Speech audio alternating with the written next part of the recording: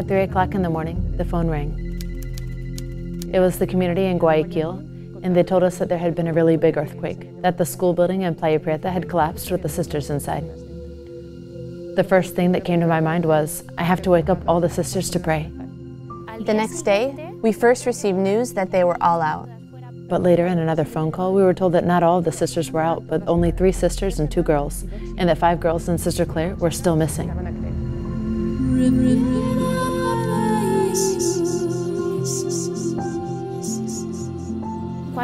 When I heard that she was the only one missing, I said, they're not going to find her alive. Because you could tell that she was already prepared, that her heart was no longer attached to the things down here. She was way above all this.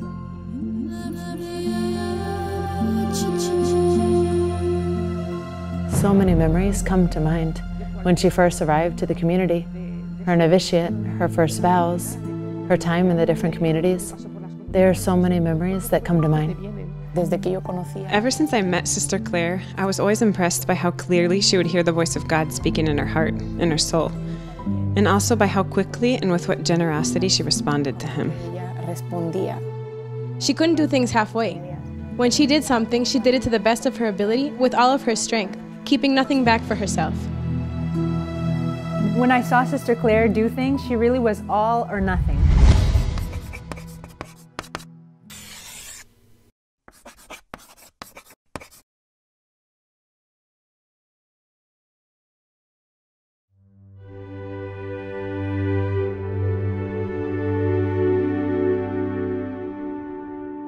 My name is Sister Clare. I'm from Ireland, from a wee town called Derry.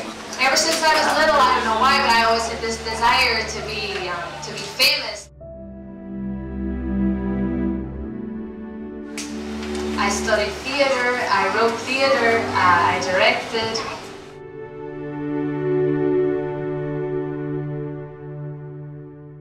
Clare was a drama queen, always was from the day in her she was born.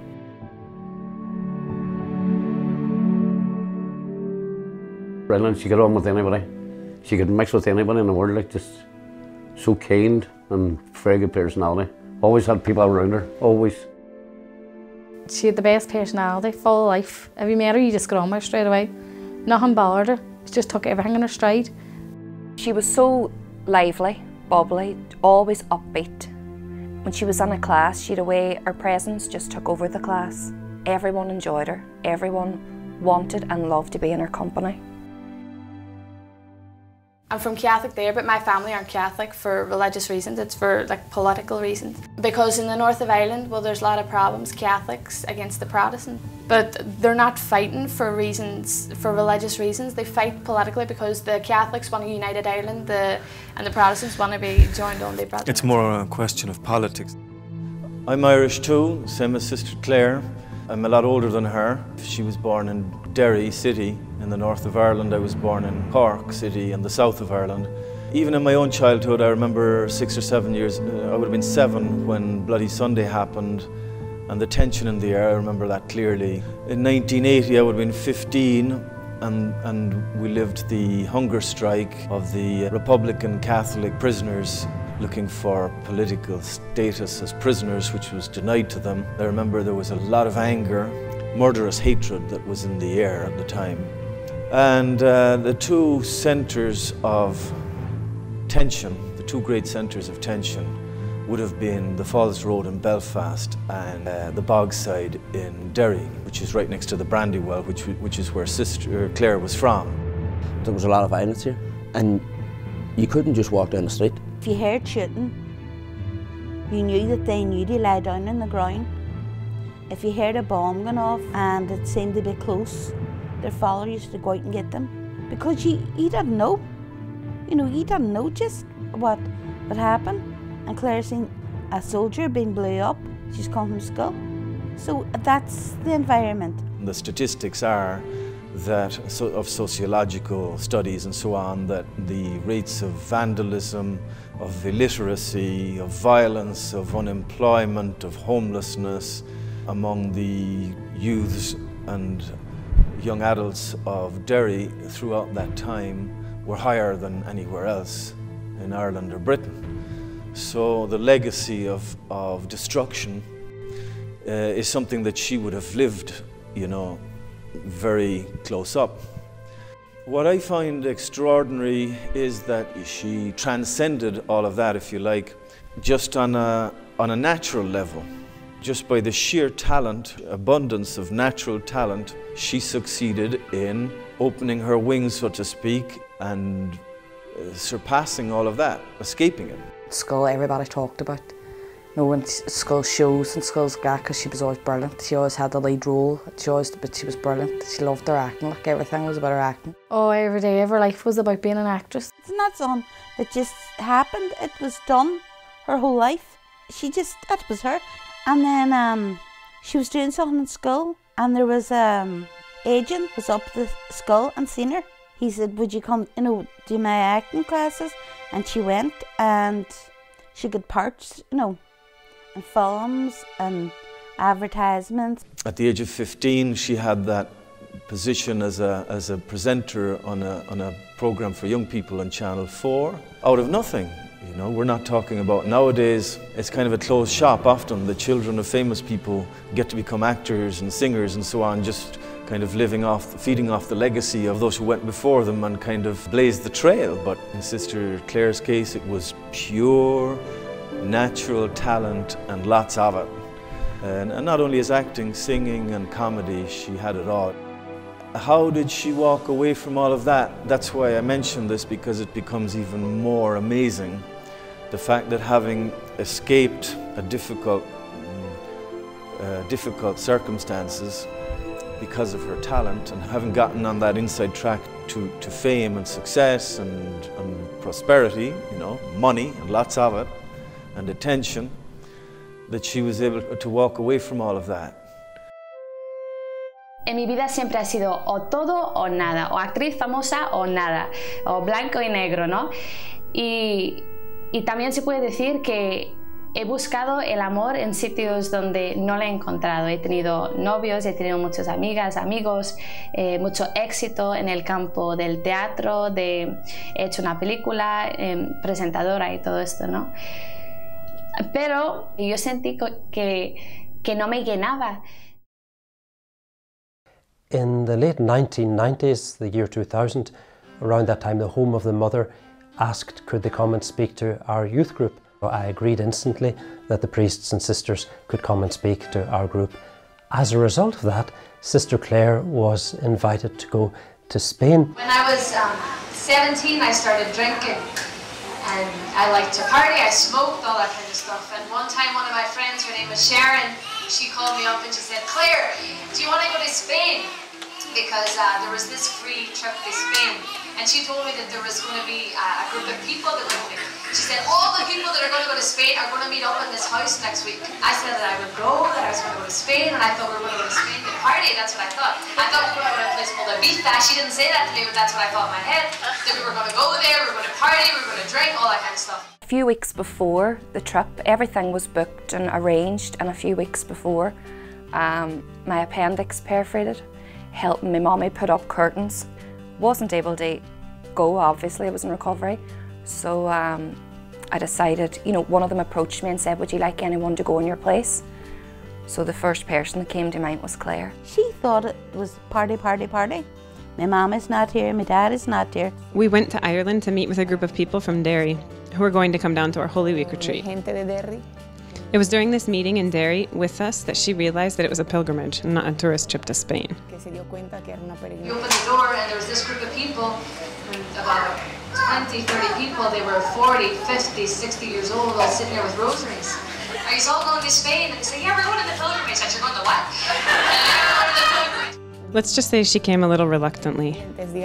Now looking back in hindsight, was not a coincidence. It was definitely a God incident. This was a last-minute replacement.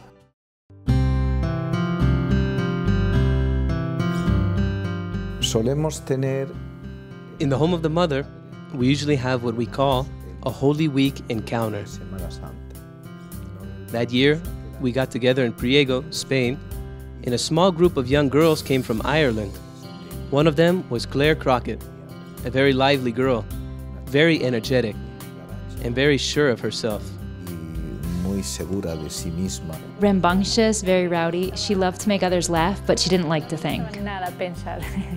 I looked out the window and I saw Clare Crockett there, sunbathing, and it wasn't even hot. But I do remember how the first impression that you might have had of her, of being superficial, wasn't authentic. Rather, she was a person that truly sought the truth. Una persona que se rendía ante la verdad. Whenever Father Raphael would speak, she was completely receptive. She was really listening. Good Friday came, and they said, Claire, you have to go. Today's Good Friday. Our Lord died for us. You have to go. Blah, blah, blah. So I went in. I said, fine. I sat on the back bench of the church, and they said, Claire, you have to get up and kiss the cross. You know, everybody's doing it. Get up. I said, kiss the cross. Get up. Claire, you gotta kiss the cross. So I got up because everybody else was doing it, and I remember standing in line, waiting to kiss the cross. It didn't mean anything to me. I went up, and as I went to kiss the feet of our Lord, I remember looking at him, and in that moment I just felt the mercy of God, and I saw that it was my sins that nailed our Lord to the cross. Now, no one had ever told me that, but looking at our Lord on the cross, I just saw that they were my sins that nailed him to the cross, and I just started crying and crying. For my drunkenness, for my impurity, for my vanity, for everything, I seen him nailed on the cross for that these were the nails, that I nailed him to the cross. It was my fault. And seeing this and seeing the love that he had for me, that dying on the cross for me, I was like, I have to change. I can't go on loving the way I'm loving.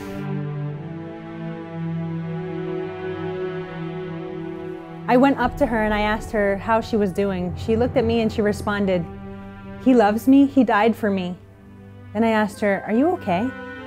And she kept repeating that over and over again. So I asked her if she wanted to speak with Father Raphael, and she said yes. We went to the sacristy, and it was then that I asked her. And right away, she said that she wanted to be a nun. I told her that to become a nun like the sisters, that she would have to come back. And she said, well, I'll come back. But she had a problem because she also wanted to be famous, and so she said that she could be a famous nun. Later, she told everyone this. Today we were talking about vocations, and I was thinking, oh my God, I've got a vocation, that I want to become famous.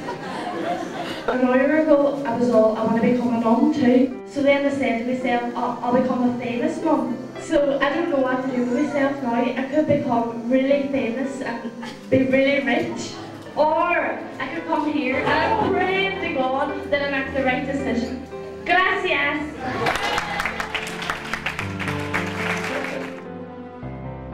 Initially, she struggled with her two vocations, because I have to be a nun and I have to be famous, so the solution is I'm going to be a famous nun. But as she went further and further into the journey, the whole fame thing became less and less important to her, and it was totally eclipsed by the vocation to just love and to live and proclaim the truth. And that was all she cared about in the end. She went back to Ireland, of course, when Holy Week was over, and some of the sisters said, she won't come back. But I said, yes, she'll come back. Afterwards, she came on a pilgrimage to Rome that Father invited her to. He was very interested in her coming, and he invited her, and she came on the pilgrimage to Rome. And of course, she came with the attitude of a normal girl, superficial and fooling around. She spoke about having a vocation, and what surprised me the most was that Father Raphael took her seriously. He saw something in her and trusted her, and he really did believe that she had a vocation. Are you camera me? Can you see me now?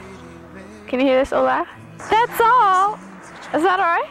We ended up going to the home of the mother together on a pilgrimage for 3 weeks, and I feel very privileged because I was there for what I think was the light bulb moment in Clare's journey.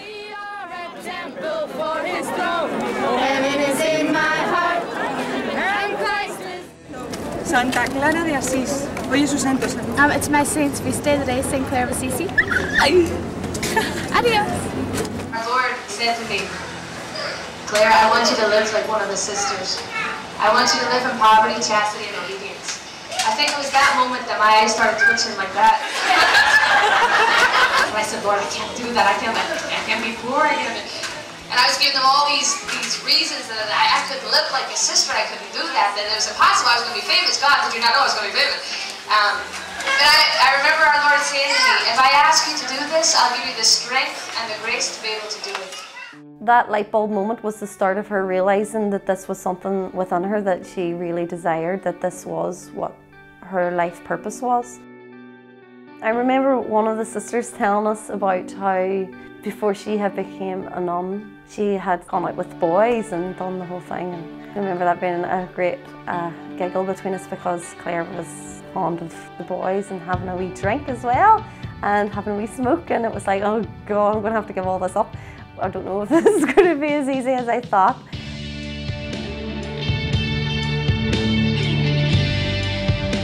She came every 2 seconds, and since I didn't know English, Sister Elena came to translate. So she came smoking, and she smoked like this, and said, I'm going to become a nun, and I'm going to be a famous nun. I told her, well, yes, I think that you're going to become a famous nun, but to become a famous nun, you will have to be the most humble, and to be the most humble, you will have to learn to obey. Then she took a puff of her cigarette and said, well then, I'll obey. That was the kind of character that Sister had. You see, she had a character of totality.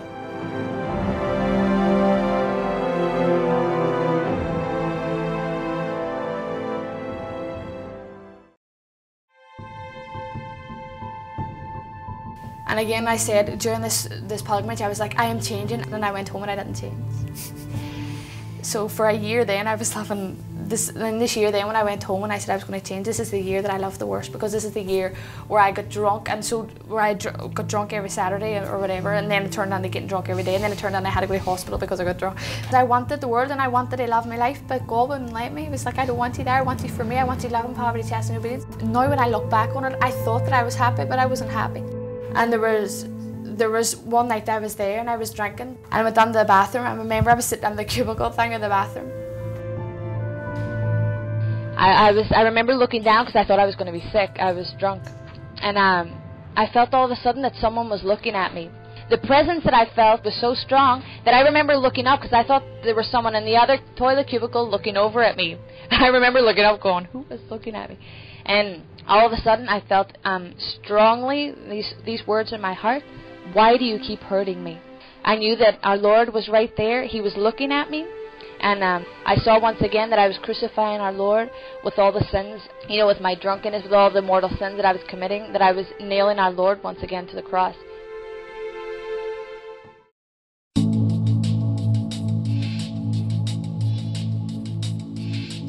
Another experience that was very strong that I had was when I was doing the movie, I had to go to England to do it.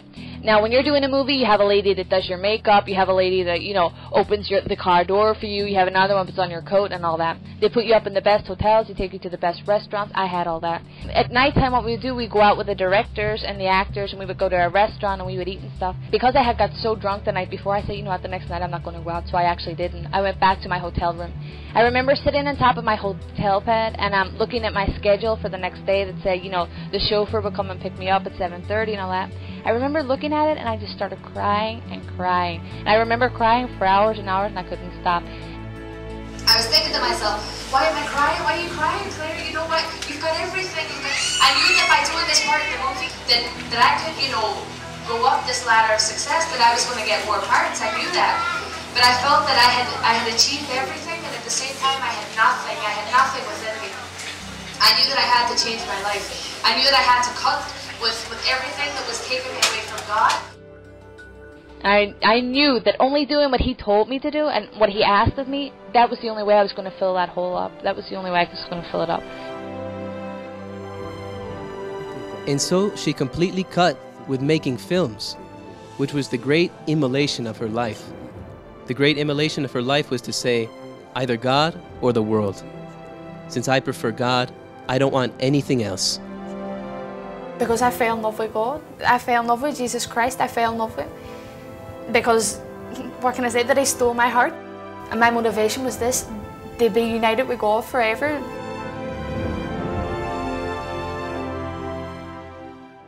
With a cigarette in this hand and a beer in the other. So guess what? I'm going to be a nun. Shock, just in total shock with her. Because of the way she lived her life, like, you know what I mean? And I always thought that she would be and film somewhere along our line in life, like. We laughed it off. We thought, she's going to go there, she'll be back next week. She'll never last. We actually came up with a few things that she was away to party and she was like nun days, or she met somebody she was away to live in Spain. We never actually believed that she was going to be a nun. We didn't want her to go to Spain, we wanted her here. You know, I remember saying to her, you're ruining your life. See the day she was going out the door to go to Spain, to be a nun. I was down on my hands and knees, begging her, please don't go, please don't go. And she said, I'm going. I saw that our Lord called me to leave everything, and with His strength and His grace, and with the intercession and the help of our Holy Mother, I was able to do that. Of course, you love your country, you love your family, but God is worth all of that. Even I felt that our Lord was asking me to go to Spain. But I remember saying to our Lord, why are you taking me out of my country? I can't speak the language. And my mom, she was so upset about it. You know, one day I want to be a famous actress, the next day I'm going to be a nun. She's like, what is going on with my daughter?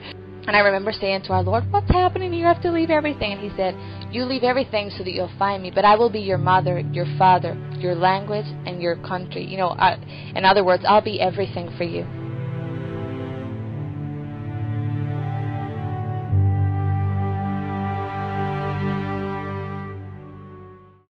When Sister Clare arrived and entered as a candidate, her spiritual and human formation began. She learned Spanish, and she did so with great facility because it's true, she had a very good ear. And in the candidacy, well, she received the formation of a candidate.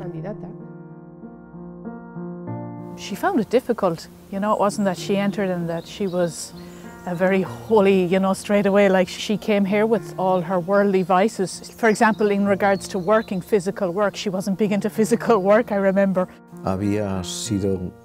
She had grown up in an environment of hatred and violence, and had to go from violence to love, serenity, and peace. That isn't done from one day to another, just as the conversion of a woman who had high hopes of becoming a famous Hollywood actress doesn't happen from one day to another. En ser una actriz famosa de Hollywood. She was a docile soul, and so we saw how the Lord worked in her and took away from her everything that wasn't proper to a religious. And then all of the virtues began to grow, all of the gifts that she had. I remember how at the beginning she loved to draw attention to herself. We would all be talking, and all of a sudden she would walk into the dining room and, hey, here I am, because Sister Clare had arrived. But later on, gradually, all of that started to disappear. And on the contrary, she always wanted to go unnoticed.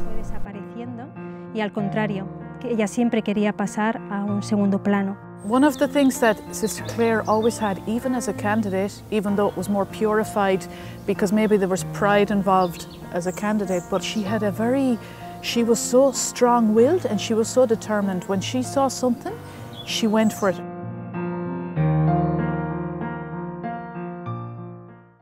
Right after Sister Clare arrived in Spain, her manager called her several times trying to convince her to come back.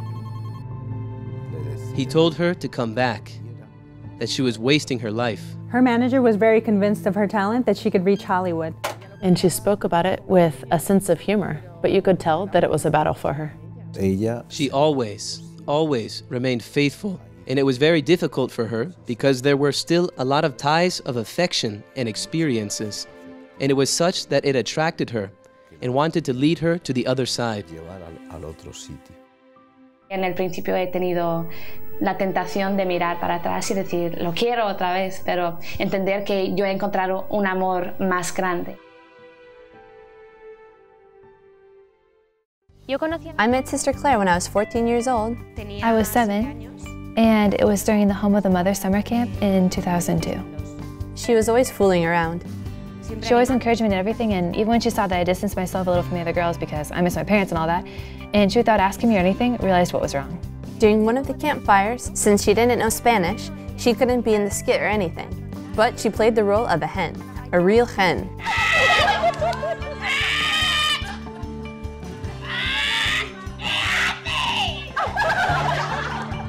She gave us acting classes, and we had to act out scenes from everyday life with little sacrifices that we could make for Jesus and the Virgin Mary. And she added a touch of humor to it and made everything really fun, even though it was really embarrassing to do at that moment and I didn't feel like it. In the end, I had a great time.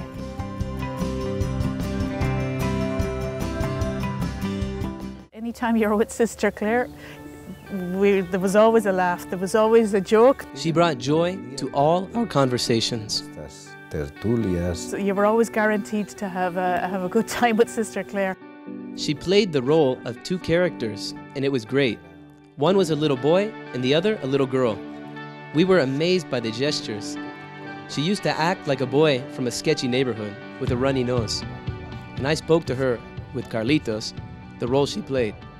And I would say things like, "Carlitos, where have you been today?" And then she would begin to tell me, and it was hilarious. ¿Vas a decir algo, Carlitos, a las hermanas que se van?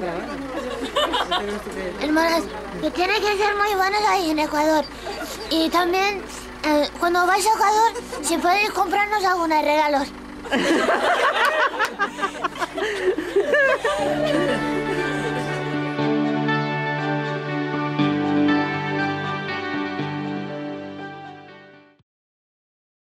Después de 2 años entró al noviciado. After 2 years, she entered the novitiate, a ceremony in which the habit is received and one begins to live in a clearer way the consecrated life as a servant sister.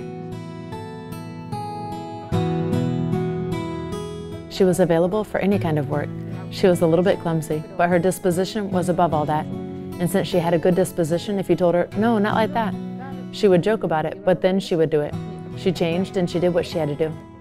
Precisely by assuming all of those things that were so different from her way of being, you could see that she was willing to die to herself and take on her new way of life, what the Lord was asking of her. During the novitiate, there is always a month of spiritual exercises. And so during the month of exercises, she received a very big grace, which was to be fully aware of the fact that she was nothing and He was everything. He's God. And so that grace was what later on helped her to put all of the gifts that she had received from God, obviously, well, to put them all at the service of God.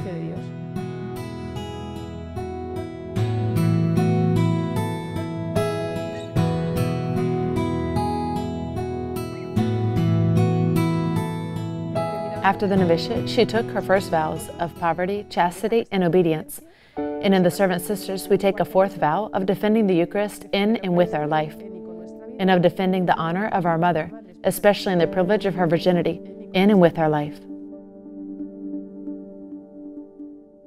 Acabo de hacer votos de primer año y estoy muy contenta. Y la verdad es que tengo que dar muchas gracias a Dios por este don muy grande que me ha dado, el don de la vocación y especialmente con las siervas. Justo al día después. The day right after making her vows, she went to her first assignment. She spent a few months in our community in Belmonte, and I have to say that I was very impressed by the way she acted there, because it made me realize that she had truly adapted to what our life is as servant sisters, in the way that she treated the girls and how she led the catechism classes that she was asked to give. And in October, we founded a new community in the United States, in Jacksonville. Sister Clare was among the 4 sisters that we had that began the ministry here for our school. We've recently actually just come to Assumption Parish at the Catholic school, the Assumption Catholic School. We're helping the kids out there, giving spiritual formation. During the religion classes, we go in and we talk to the kids and stuff like that.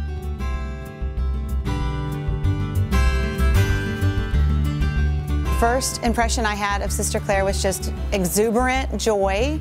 There was no way that you could not be impacted by her contagious smile and her love of the Lord and her love of our Blessed Mother. She came into the classroom and she wanted to be able to relate to these children. So she would come up with different songs and she would play games with them. She would do retreats with the girls as well. I was very impressed by the way she treated the children and how much they loved her. Many times she came back home with her habit all stained by the dirty hands of the children. Through her, the children grew closer to Jesus and to Mama Mary. I first met Sister Clare when I was in 1st grade. 6 years old. 7 years old in 2nd grade. We always look forward to Sister Clare's class. All the kids loved her, so it was fun. Just seeing how lively and energetic she was really helped me to learn more about Christ. Yeah, I wanted to be like her. I wanted to show my love just like she did, through being joyful. You just wanted what she had. She was just so happy and so joyful, and I just wanted it. I just desired it. I think a lot of us did, and I'll never forget all those sister retreats, all the times after Mass when I would run to the back of the church to go see Sister Clare at the table. And when Sister Clare came to Assumption, she initiated taking the classes to adoration, and we started practicing how to genuflect and how to kneel in the church before we went into the Adoration Chapel. And they would sing and they would pray. The enthusiasm that she had for Eucharist was caught by the kids. You know, she exuded that enthusiasm for the Lord. And after you've been exposed to her, you know that you have to pick up that enthusiasm. It was just so catchy. And we say that we put them in front of our Lord and we say, you know what, don't say anything for 3 minutes. Don't look anywhere. Don't start counting the flowers. Don't start looking at your neighbor's nose. You know, just for 3 minutes, just look at the Blessed Sacrament. Because in those 3 minutes, our Lord can touch you. I see that, you know, and our Lord, I'm sure that He gives a lot of graces to the hearts of the kids. Before the bell rang for the end of school, we would like to go there and just spend a few minutes with God and having our own personal conversation. she would just always remind us, you know, listen to what Jesus has to tell you. Like, of course, you know, talk to Him and everything, but make sure you listen. She was with the children preparing for their first communion. She would come at least once a week and teach us about the sacrament and what we were preparing ourselves for. She really drove in deep the meaning of the Eucharist and how it really is Jesus' body, blood, soul, and divinity. We're not just receiving a piece of bread, because that was a lot for us to get at the time. Emphasize the importance of making our souls very clean before we receive Jesus and going to confession. And not just because you have to, it's because you want to. You want to be forgiven, you want to receive Jesus respectfully. And she put it in terms of like our soul as a house, and when Jesus comes and visits us, we want to clear all the cobwebs and clean up the house best we could. And she really emphasized how important it was to avoid sin at all costs. Like, if there's one thing I remember is just how she would wave her finger and just say, you should never commit mortal sin. Because of the way that she talked about Jesus in the sacrament of the Eucharist, like, it just made me thirst for Him. I just wanted Him. But Sister Clare really taught us it was very important to be reverent and very respectful. Their devotion was very surprising. She had spoken to them about not giving importance to the pictures, not to look at Mom and Dad. Those children, when they went up to receive communion, when they processed in, I've never seen anything like it. It was like the Holy Spirit came over them, and they hung their heads, and they walked in so humble.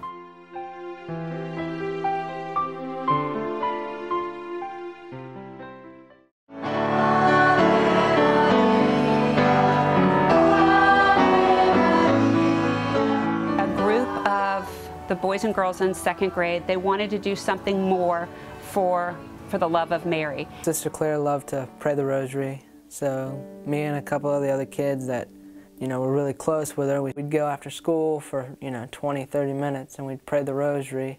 And it was me and a few of my other friends, and then we got a lot of other kids to come. The Rosary Club definitely helped me grow closer to Mama Mary. Everybody usually loved to look forward to it. I remember her racing us in the field, where we actually used to do these sprints to the Mother Mary statue out under the tree. I think being there and just saying it aloud with all the other kids really helped. Doing Rosary Club every week, I'd go to my mom and I'd be like, Mom, we need to start praying the Rosary. So all the things that my family does now is because of what Sister Clare instilled in me when I was young. Wait, this is a message from Mr. Jacob Wagner, my longtime pal. The sister told me you're not an Assumption anymore, but that the Rosary Club goes on. I want you to remember, Mr. Wagner, that you are the founder of the Rosary Club. I don't know if you remember when you were little, how you used to stand outside the door and be like the bodyguard at the chapel, you know? Jacob Wagner, this is my message for you. Be faithful to what you know you have to do deep in your heart. Peace out. It was awesome to know that she still remembered. Our summers were always full of activities to bring young people to Jesus Christ. It was great doing apostolate with Sister Clare because she had a really big and generous heart. My first encounters with Sister Clare was when I was 13 and I went to a summer camp. When I was 11 years old, I was 13. she definitely made me feel welcome. And just her life and her joy and the way she could just make anyone laugh. Her example and some of the other sisters just being so down to earth and funny, like, made you want to come back. But they also could relate to you and were real with you and were not what the media portrays sisters and nuns to be. Just watching her is just an incredible experience because she's such a holy, full of life, full of love, full of laughter person that she just automatically draws everybody around her. Okay, ladies and gentlemen, our skit is called the Georgia Photo Album. We arrived and took a picture of the sisters and our reaction. This was the photo.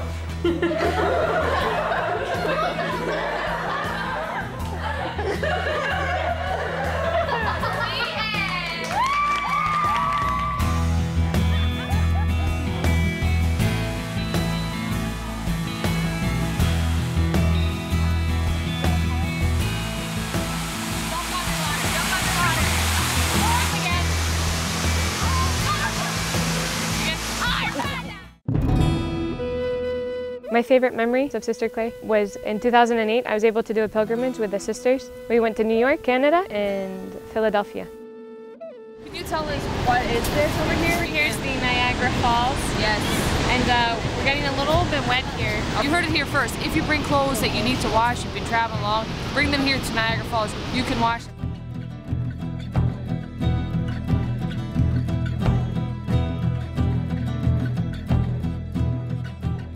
I felt very strongly the call to enter as a servant sister. So I was fighting with that decision. And all of the car rides, I would talk a lot with Sister Clare. Just seeing how happy she was and her surrender to the Lord and with what strength she was living it was a huge help for me, and it was a wake-up call. Hey, here we are live again. We are not now in Niagara Falls. We are not eating, but we are here outside this beautiful house with our dear friends.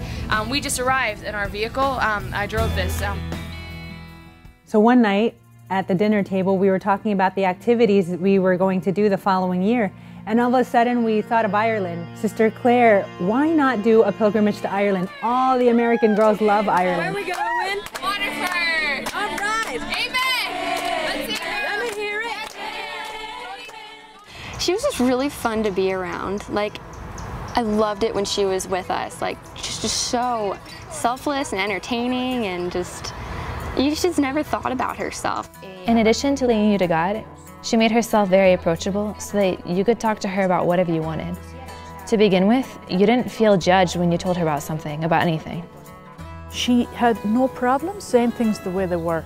I remember how in Ireland, she spoke to us a lot about chastity and above all, about thinking more about others than yourself. Where she saw sin, she was, no, that, you know, and she was very clear, she was very clear. And one might think that the girls would have, you know, gotten frightened or might have said, well, she's too intense or over the top, you know. And on the contrary, the girls were always gathered around her any chance they had. But not because she was looking to be the centre, but because I think she was a light for them.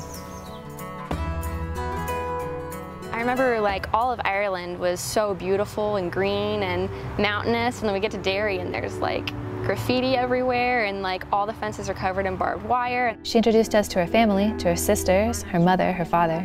I didn't understand it all. I had to have Sister Clare translate English for me. This is only a small house. They were under the stairs, they were in the back hall, they were everywhere.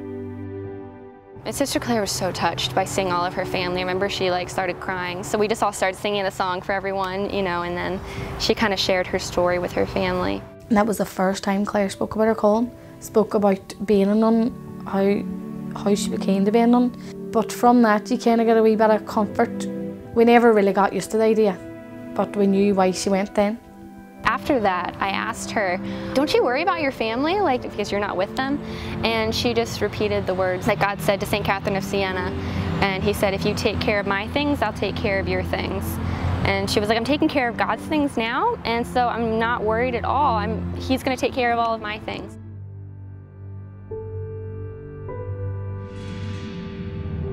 Y ahora voy a hacer votos perpetuos, y esto es para mostrar que el Señor Él es fiel, ¿no? Y Él me está llamando a la fidelidad en el amor para siempre. Y yo estoy dispuesto a amarle para siempre, no con un amor, aunque mi amor es muy pobre y muy débil, pero yo sé que si me pongo en sus manos, Él me dará la fuerza para amarle como debo amarle, ¿no? Y dar la vida por Él. Yo, hermana María de la Trinidad y del corazón de María, me consagro totalmente al Señor, tal cual soy, me doy a ti ahora y por siempre, como sierva del hogar de la Madre. Your motto is going to be this: alone with Christ alone. Alone with Christ alone is because she was the only one who made perpetual vows that year. But it also has another connotation, because in the encounter she had that Good Friday with Christ crucified, she was alone with Him, only with Him. Santo con Cristo crucificado fue a solas con Él solo. Yo he visto lo que Él ha hecho por mí y digo, Señor, me dejas sin palabras, de verdad. O sea, si tú has muerto por mí, ¿cómo no voy a morir a mí misma?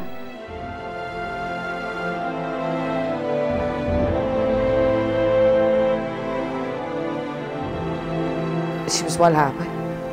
She was really happy, and we thought then she cried about last 3 or 4.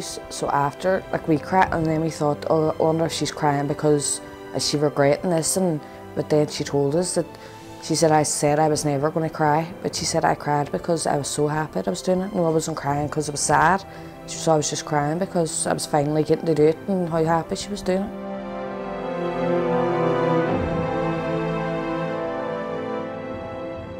Sister Clare was extremely generous. She was a great soul. We could say that she was magnanimous. There was nothing that held her back. We were about to open a new house in Valencia, and so she went with 3 other sisters. In Valencia, she had already made her perpetual vows, and she had done so with a seriousness, shall we say, typical of how she was. She was very authentic. During that time, I especially remember her obedience and willingness. She always said that in the morning she signed a blank check for the Lord, and that on that blank check He could write whatever He wanted and break her plans. And another thing she used to say that really caught my attention was that sometimes I had to ask her for something that I knew could change a little her plans, or that could be particularly difficult. Sister Clare, could you do this? Her answer was, of course, as though to say, obviously God can ask me anything at any time.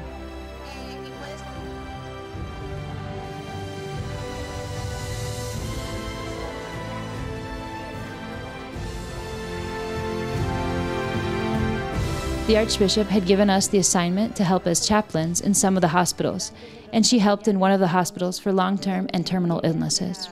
La ayudante de un hospital para enfermos de larga duración o enfermos terminales. They open doors for us because there are patients who, when they see a chaplain, they get a little scared. On the other hand, to see some young sisters, it seems like it's easier for them to accept them. From the time she came, she brought some joy to the patients because we have patients that arrive on the point of death.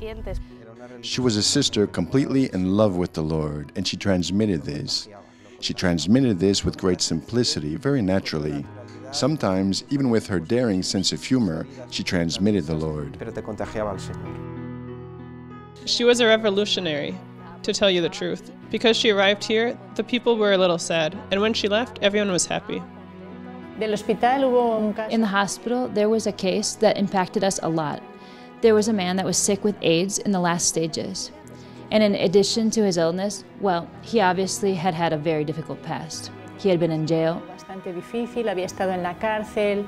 Cuando nosotros en el principio íbamos a visitarle, él decía que no tenía ilusión, ni esperanza, ni quería venir, no tenía ganas de vivir. And Sister Clare started to tell him stories about her family, about Sister Clare's own family. And in that way, she was able to open that man's heart.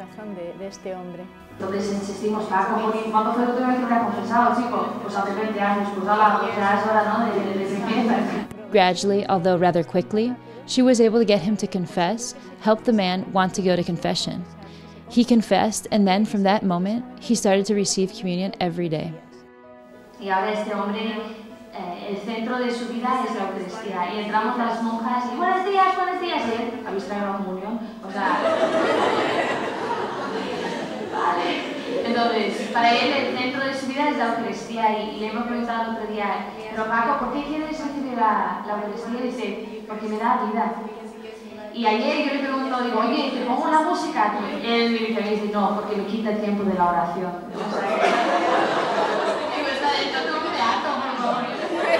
La conversión que ha tenido este hombre es algo impresionante. Me encantaría si todos podían ver cómo es este hombre, como digo, en la cama, con sus tatuajes, o sea, impresionante.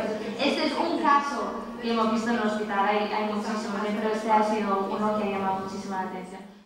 Fuimos destinadas We were both assigned to the same community in Belmonte. We have a boarding school that is run by charity, and we take care of the education of the girls that go there. They are girls that have different kinds of difficulties, including family difficulties, economic difficulties. Tipos pueden ser dificultades en su familia, dificultades económicas. So we look after them. Basically, we play the role of their mothers there, and they love us a lot, and we love those girls a lot as well. Sister Clare was a constant surprise. We're always laughing, doing activities, joking. I never saw her sad. I never saw her upset. I don't know how she did it, but she was always happy. Una cosa que me llamaba. One thing that really caught my attention, and that for me was exemplary, and still is, was her obedience. Su obediencia. I was really impressed that a sister that had been a servant sister for many more years than me, professed for a longer time, that knew more than me about everything, and yet I never saw anything that she disagreed about, something that she didn't want to do. As a matter of fact, when the year was over, I still didn't know what she liked to do and what she didn't like. I could never tell. And when I asked her to do something, she not only replied, "Of course," but she was also always observing to see what she could help with. We went to Lourdes, and it was a very long bus trip. So as always, she made an effort to talk to the girls, create a good atmosphere, and sing.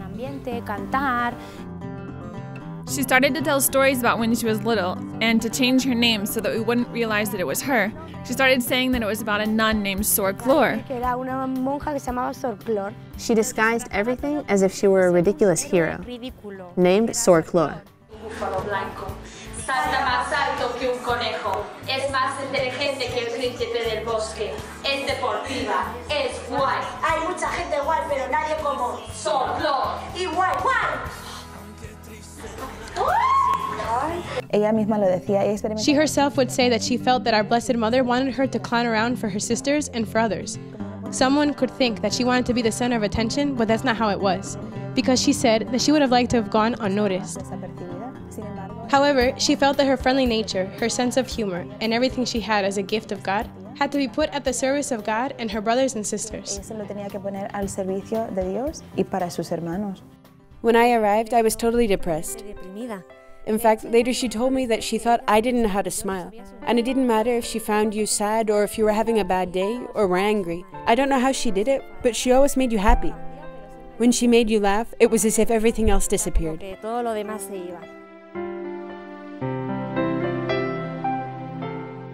She was very unselfish. She herself didn't matter. It didn't matter how she felt at any given moment. No one noticed it, but she had very frequent migraines. And I first found out because I found her throwing up in the bathroom. No, it doesn't matter, sister. There's a lot of work to do. Don't worry about it. But you would see her singing, playing the guitar, and playing with the girls, and I knew that she had a migraine. She did things as soon as she could. She didn't wait to feel better to do things. She just did them. I was also in Spain at that time when we would spend our summers in activities with young people, help out in Zurita. We had several construction projects. She was always willing to do any type of work. And in the summer of 2012, I remember right before going to Ecuador, we redid the roof of our first house, and there she worked with all of us, making everyone laugh and smile with her sense of humor. Buenas tardes, aquí estamos en Zurita. Hoy vamos a ir preguntando a las religiosas de las siervas del hogar de la madre qué es un zuncho. Zuncho. Oh, ¿qué es un zuncho? ¿Usted qué piensa que es el zuncho? Un árbol. Un árbol, vale, muy bien. ¿Usted qué piensa que es el zuncho? Es algo muy grande que va a sostener la casa. Vale. Cuando algo va a romper y deja un espacio. Así. Okay. Muchas gracias. Este es el celo. Vamos a ver si encontramos más gente. Aquí hay una persona. ¿Usted qué cree que es el funcho? ¿Algo para comer? Pero es así. Sabemos que el funcho es una palabra chino que significa yogur. ¿Por qué era el funcho? ¿Puedo tener yogur? In October 2012, a month before she went to Ecuador, we were going to go on a pilgrimage to the Holy Land. She wasn't going to participate in the trip initially, but she said to those of us who were going, "You're so lucky, you're going to the Lord's land. If I could go, I would die of joy." Si yo pudiese ir, es que me moría de la alegría. A couple that was going to go on the pilgrimage had some difficulties and could not go. They said that they wanted to give their spots to two sisters. Al final determinamos echarla. In the end, we decided to draw names from a hat, and the names we drew were Sister Therese and Sister Clare. And of course, when we told her, she couldn't believe it. She was so happy to be able to go to the Holy Land.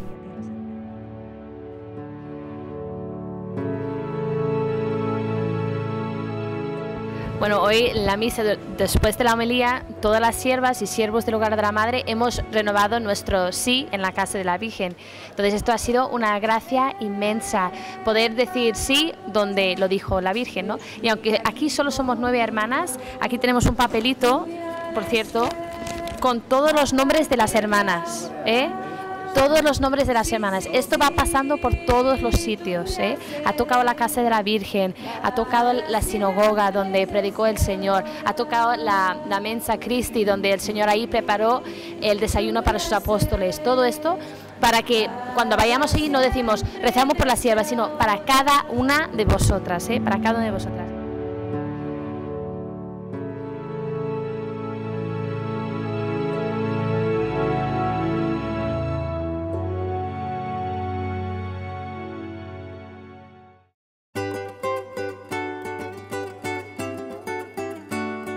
When I entered as a sister in the Servant Sisters of the Home of the Mother, I did so to dedicate my life to God, and I knew that I had to be open to whatever the Lord asked of me. So when I was told that I was going to go to Ecuador, then I put my life in God's hand and totally accepted it. We had been doing apostolic work here in Guayaquil for a year. Sister Clare's arrival filled us with joy, because with the gifts, with the charism, and all the graces that she had, it was going to be a great asset for the community. I remember that everything impressed her a lot, especially the poverty. From the beginning, we were entrusted with 2 schools that are in very poor areas. Another big task that we have is teaching catechism in the parish. And of course, we have the group of the Home of the Mother and organize retreats, camps, get-togethers, and weekly meetings. I remember how when we organized the catechism groups, when we got the names of the most problematic children, we sent them with Sister Clare. She was able to get the children really interested in catechism. It was something amazing because not all the children came with a desire to be there.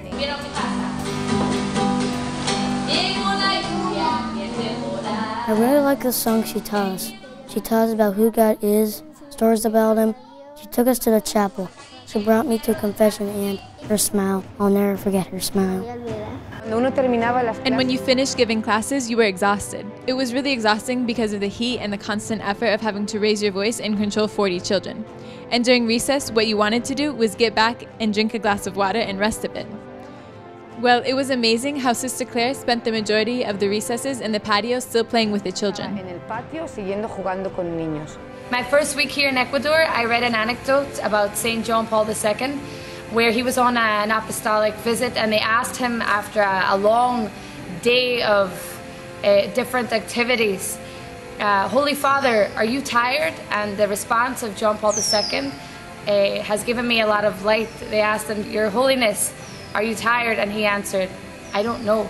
So that is an example of a man who has totally forgotten about himself to give himself to the others. A veces, claro, te cansa, por supuesto, el trabajo cansa, pero aunque estoy cansada, espero que no me hago la víctima y que sigo entregándome, ¿no?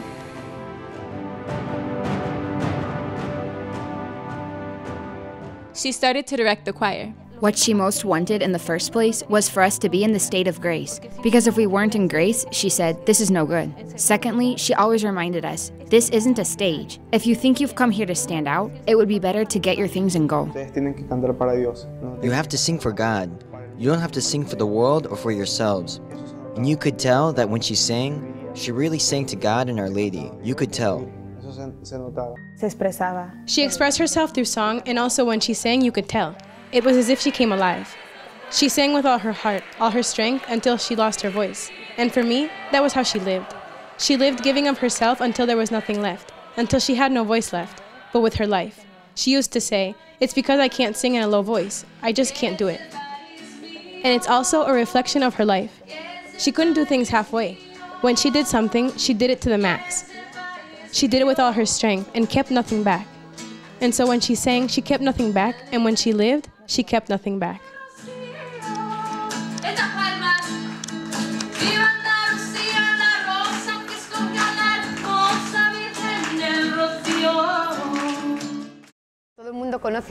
Everyone knows how she encouraged, told jokes, and how she would come out of difficult situations and make us all laugh. But at least while she was here in Guayaquil, which we could say were the last years of her life, it was really hard for her to do these kinds of things. She was always willing to help out, but if she could remain hidden, she preferred to remain hidden. I remember how she looked for silence, and she always looked for times to be alone with the Lord.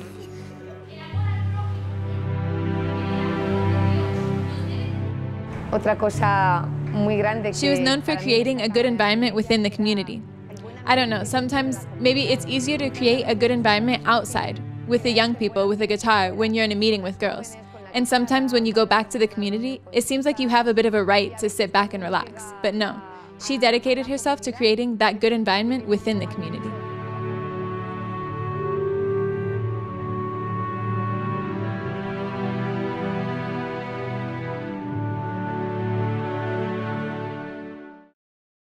When I arrived in Ecuador, I was sent to the community in Guayaquil to take the place of Sister Clare so that Sister Clare could go to Playa Prieta. In the community of Playa Prieta, we run a school that has children from the age of 3 up to high school.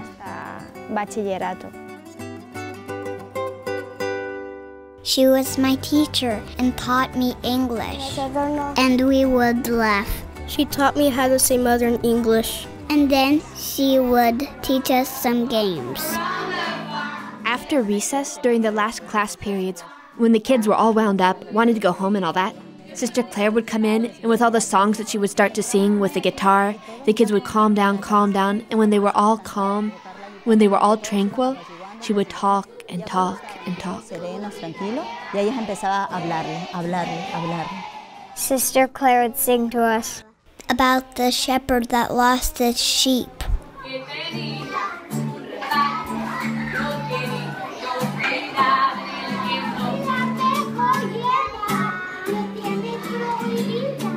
She taught us religion in English. She always looked for a way to help you understand. If you make up your mind to learn English, you can do it. You'll speak better than Americans. She always told us that. A very good teacher. She called us by our last names. Happy about everything. We were looking forward to Sister Clare's classes. We didn't want the class to end. We made the most of it, and on top of it, we learned. I remember seeing her walking during recess, and the children behind her, they would always grab the back part of her scapular. She always gave a pencil or notebook to each one of the kids so that they could follow along with her. And seriously, the children loved her. She never generalized. She was always focused on the individual. If she was with the children, for her, that one child was that child. She would dedicate time to that specific child. Many times at the end of the day, she had lost her voice because she was talking and singing so much. She was in charge of a very difficult class. They were teenagers, 14, 15-year-olds, teens that were getting bad grades, getting involved in impurity. She was our tutor. She tried to unite our class. She called them my chickens, my little chickens. For us, Sister Clare was like a mother. She made us laugh about any funny thing. She would even juggle with the water bottle by moving it all over the place. According to her, she was juggling full scale.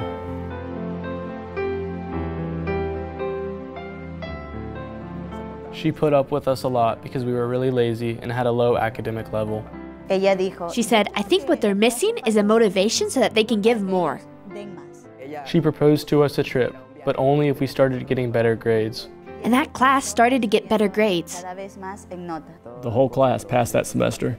And we said to ourselves, how is she doing it? She prepared us with a novena to St. Narcissa before going there. So we did the novena, went there, and went to the shrine where she was. We thanked her a lot for having taken us there because it also helped us a lot. Since then, my spiritual life has taken a 180-degree turn. When they were with her, they started to bring out all their doubts. She encouraged us to go to confession, and that changed my life. We all loved her a lot, even though sometimes she had to strongly correct us. She spoke to us really strongly about how we had to change this, that, the other. Yes, she always pushed for more, to give to the max, to give everything. She said, "You know that I'm radical. Yes or no? Everything or nothing. White or black. But nothing halfway. No." No, she didn't like mediocrity. She gave everything and more. She gave it all. She said, "It's because you're not getting me. And you don't understand how important the life of grace is. We can't put on a face in front of someone and a different one with others. Even here with your classmates or your teachers. You can't appear one way in front of your teacher and then later be someone else." She was convinced that every day you have to give everything and to say yes to the Lord because He asks you for something every day. Sister Estela, one of the sisters in the community of Playa Prieta, wrote some poems, and she asked Sister Clare to put music to some of them.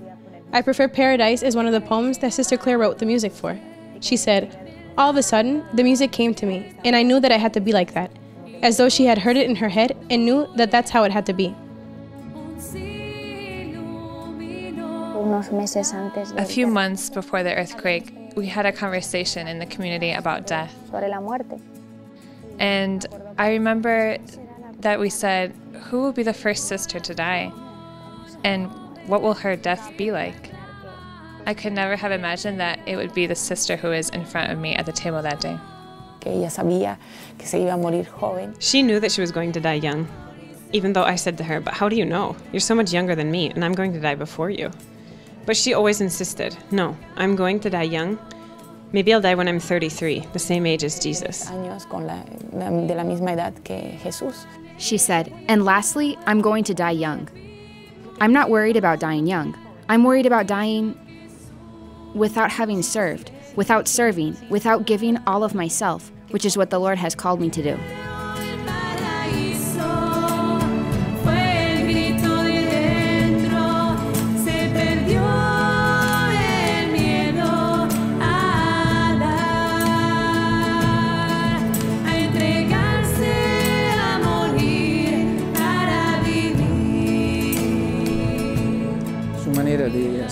She approached the sacrament of confession with an extraordinary purity and great humility. My fondest memory of Sister Clare is her love for Jesus and her desire for a greater perfection that she knew didn't depend on her own effort, but that she wanted to give out of love. She desired to love Jesus more and more. During Christmas of 2015, the community of Jacksonville, we went down to Ecuador, and there were 10 sisters. We had a sort of premonition. We were all like, why are all 10 of us going? This had never happened before. We just kept asking ourselves, why did Our Lady do this, and why did she make it possible? It's not something normal for sisters to just hop on a plane and go visit other sisters for Christmas, and especially not 10 of us. So I think that made us live our time in Ecuador in a very special way, because we realized it was a really big gift from Our Lady. The last time that I saw Sister Clare, when I saw her, I remember thinking that she had changed a lot. She had completely transformed. It seemed like she was on a different level spiritually. To see her, for me, was like an examination of conscience. And I remember thinking, am I giving myself totally to the Lord like she is? I looked at her with admiration and I said, "Sister Clare, you are really giving your life here for Jesus Christ." She looked at me and without wavering said, "Sister, aren't we the spouses of Christ crucified?"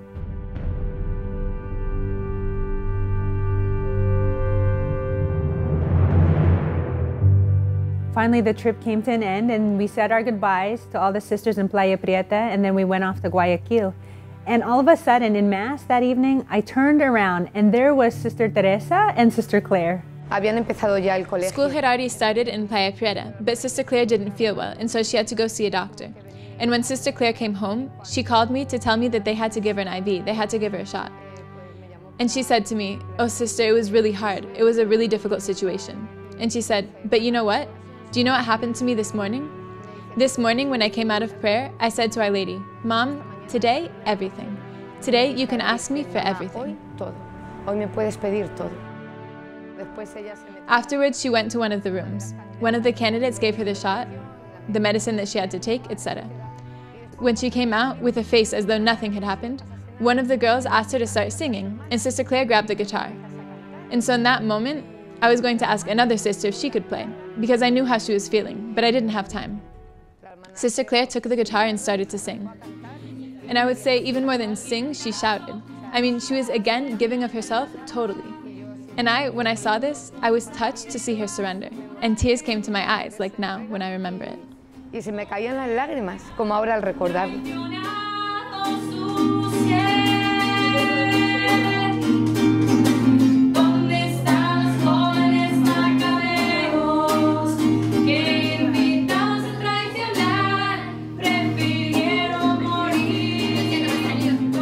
And I remember that was the last night that I saw Sister Clare. And it was very hard to say goodbye. All of us were a little emotional. And my last memory of Sister Clare is her giving me a hug goodbye and saying, "Until heaven." On April 11th, 2016, the school was flooded. It was caused by a ton of branches that blocked up the flow of a river. They took the branches out, and the entire area of Playa Prieta was flooded in 10 minutes. What started at ankle length, not higher than that, started to quickly rise. At that moment, Sister Clare's face was like, "I can't believe that this is happening."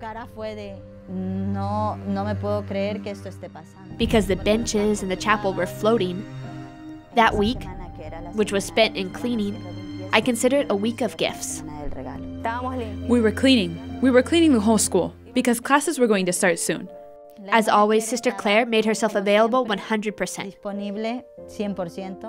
With joy, with an energy that I don't know where it came from. Well, of course, it came from the Lord. She started to clean and clean and clean.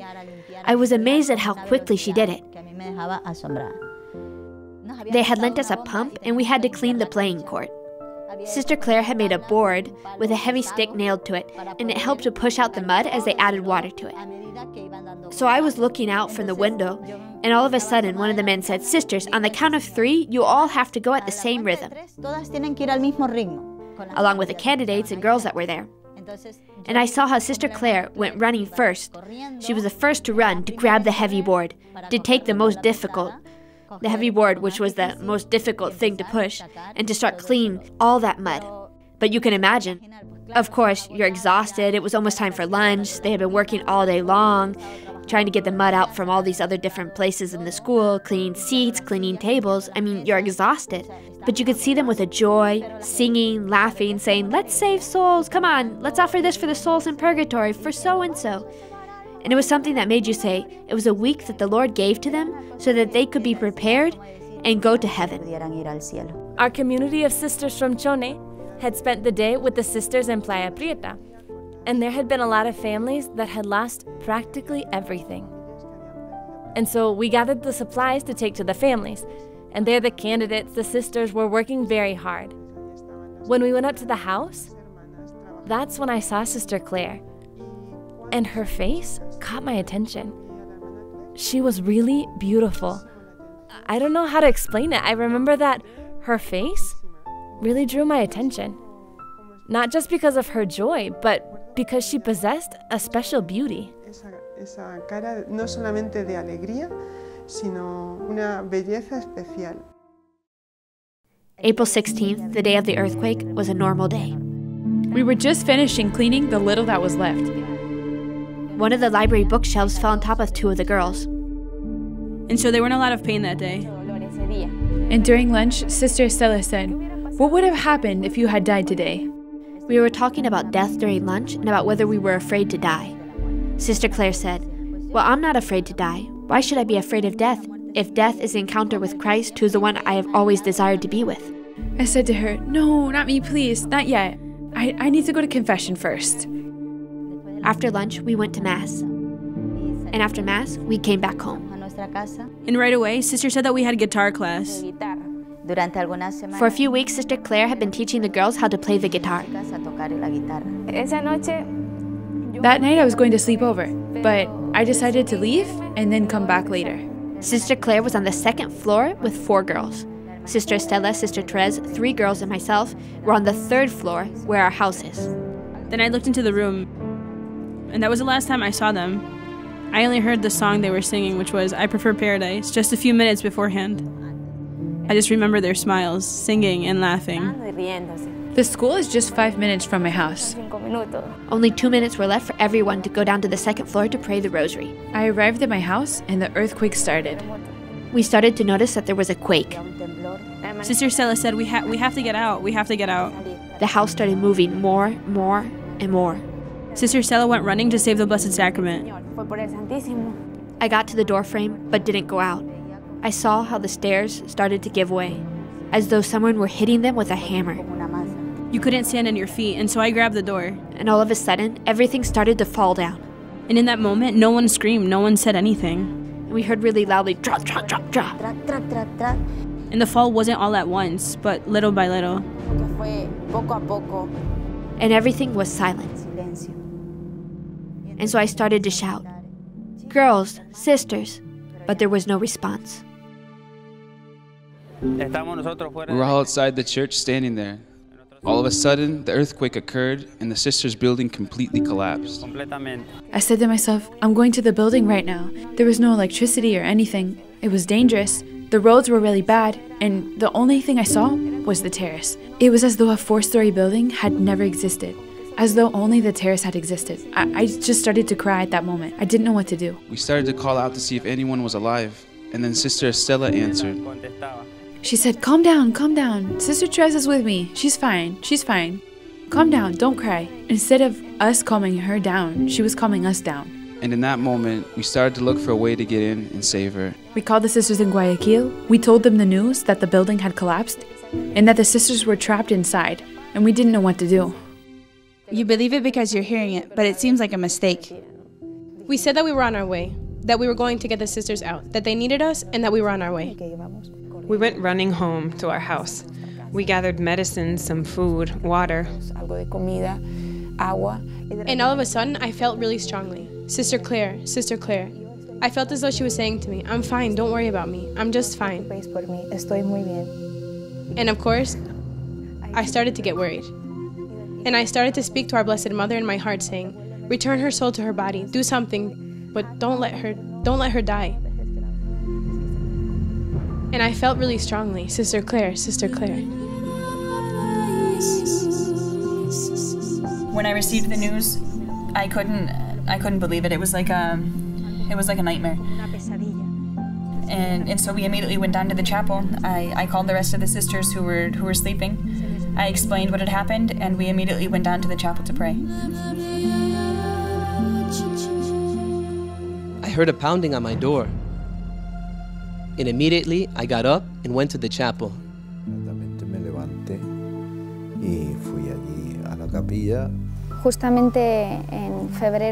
In February of 2016, I traveled to Spain, and I returned to Ecuador on April 16th. So during the earthquake, I was traveling with another sister. And my heart skipped a beat because I immediately thought of the building. I've experienced a lot of earthquakes in that school building, and I know what it's like when there's a quake and you're on the top floor, so I could only pray. Yo solo podía rezar. We got there around 1 in the morning, I think it was. The first thing they gave us was the Blessed Sacrament. We got there and they had taken out 3 sisters and 2 girls and had taken them to a house nearby. But Sister Clare and 5 girls were missing. We kept looking to see if someone answered, if someone was alive, but we didn't hear anything. They tried to break the concrete slabs that were intact, but it was impossible. We needed a machine to do it. And that's how the night was spent, without sleeping, without being able to do anything. Waiting for daytime to be able to get the machines and work through the rubble to be able to find the sisters. Waiting to see if they were alive. And right away, we went to be with the sisters that had been rescued and that were wounded. para poder estar con ellas. Esa noche recuerdo que I remember how that night we prayed the rosary a lot, and we didn't stop praying the rosary because we were thinking a lot about Sister Clare and the girls. They took care of us a little bit, and since we were doing really badly, and they didn't know if we had fractures or broken bones, they took us to Guayaquil for tests, and to do everything else necessary to attend to us. I went with another sister and the injured sisters, and we took them to Guayaquil. Entonces las llevamos a Guayaquil. And Sister Mari Carmen and I stayed back to continue looking for the sisters. Seguir buscando a las hermanas. I would say that up to the last moment, I had hopes of them coming out alive. De que salieran vivas, la verdad. At 5 in the morning, the earliest we could, we took the truck to look for a machine that could lift up the concrete slabs. We dug through rubble and more rubble. At around 1 in the afternoon, the body of Jasmina was found. Se encontró el cuerpo de Yasmina. I think that for everyone, we got discouraged. And time passed until... At around 4 or 5 in the afternoon, when it wasn't dark yet, they found the bodies of Sister Clare and the girls that were together with her.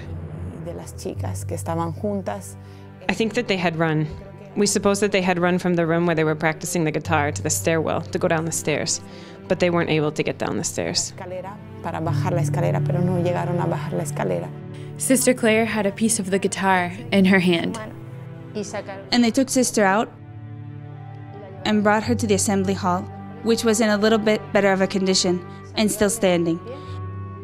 And we started to pray. Everyone gathered around their bodies and we prayed. One of the priests that was there also started to pray a psalm. And seeing them there at that moment, dead, I couldn't believe it. The truth is that I couldn't register that Sister was dead. I was looking at her at the last moment while I grabbed her hand.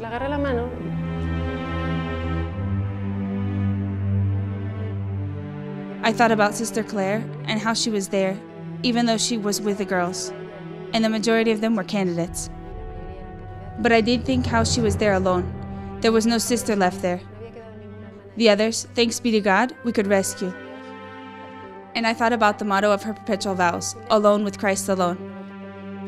And so I thought that the Lord had wanted her death to be also like that. Sister Clare belonged to Him, and in a way, she lived that motto. Alone with Christ alone. And at the hour of death too.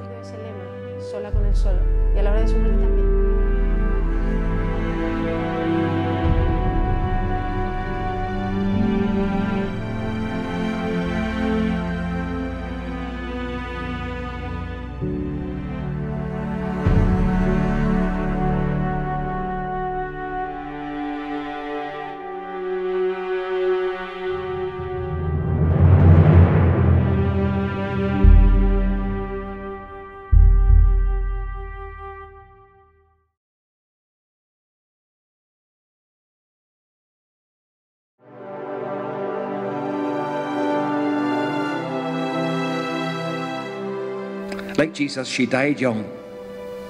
And because of Jesus, we believe that a life given in loving sacrifice is never wasted.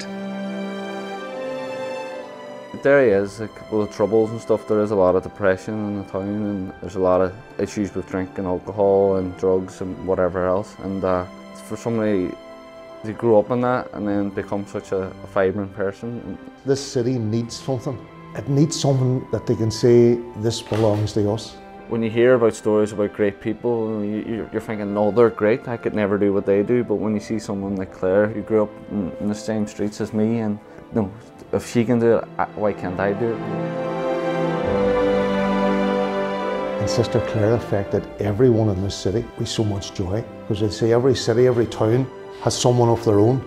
And the fact that Sister Clare actually was one of our own, people are actually saying, we actually pray to Sister Clare, and to be honest with you, I've done it myself. You go up to the grave, every day we go up to the grave, there's something new. You don't know, you never know who's going to be at the grave. There's a stronger relationship maybe now than there had been in the years when she was away that I hadn't seen her. She's stuck looking at me up there asking her for stuff. Every time I'm up, I'm asking her for something. I asked her to help people and help me. Clare knows that I was never a mask. Even when we were younger, I was always the first to fall asleep. She always told me I needed to go back to God. I even started taking the wines to Mass, where I never went to Mass before. She might have to drag me out some Saturday nights, but I still go. Still go to Mass now, and that's all down to her. What has happened with the school in Playa is like a parable of what has occurred in the life of Sister Clare. The school was destroyed. It was all desolate when I was there the first time. It was a sight to see, all of the buildings in ruins. And now, after having returned and having seen how it's all been rebuilt, you can see how it's even more beautiful than before. It's a place of peace, of serenity, of beauty, and for me it was a parable of what has occurred with the lives of the sisters, how apparently their death was a destruction, and yet God has taken out of that unimaginable spiritual fruits. We have received a lot of graces here in Playa Prieta, conversions. People are getting closer to the Lord, and we have the servant brothers here in daily Mass. Here at the school in Playa Prieta, it's very easy to feel Sister Clare close to us, since she spent the last years of her life here. I remember her a lot, and I ask her for help, to give myself as I saw that she gave herself to the Lord. And I asked her like Elisha asked Elijah, "Give me 2/3 of your spirit." And I felt that she said to me, "Look at the heart of our Blessed Mother," which is what I always did. And that has helped me a lot. I feel her very, very close to me. Above all, when I went to Playa Prieta, I felt as if she were still alive. And she has helped me a lot. If it hadn't been for her, I wouldn't have gone to Ecuador. And right now, I would have been totally lost.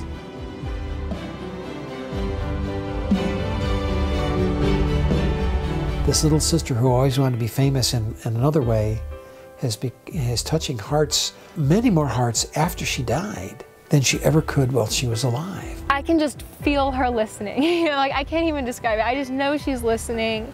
Life is so short, and that the way she lived it, that's how we have to live. Every day just on fire with love for Christ. Because Sister Clare lived that way, that inspires me to live that way. We are constantly receiving news here from people that, since they have gotten to know about the life of Sister Clare, they have become her friends, and they have taken her as a protector of their life and their family. A lot of people. We decided to name our little girl after Sister Clare. The death of Sister Clare is a seed planted in the ground, and it's just now showing itself. We are made to go to heaven, and so the fact that there are sisters that have already taken the path, and that by the mercy of God we hope are in heaven, well, for me it's a great joy. I told the sisters that we have to be happy, because now we have a foundation in heaven. We have a community in heaven, and I jokingly said to them that I have named Sister Clare as Superior so that she can take care of the rest of her sisters. Look at Clare Crockett, this beautiful girl from Derry, who left everything to follow Jesus and died tragically in the earthquake in Ecuador, but a girl whose life was totally transformed by her Catholic faith. She was changed by that faith and made her radiant and beautiful, made her someone that all of us can consider an example to be followed and perhaps a saint to be prayed to.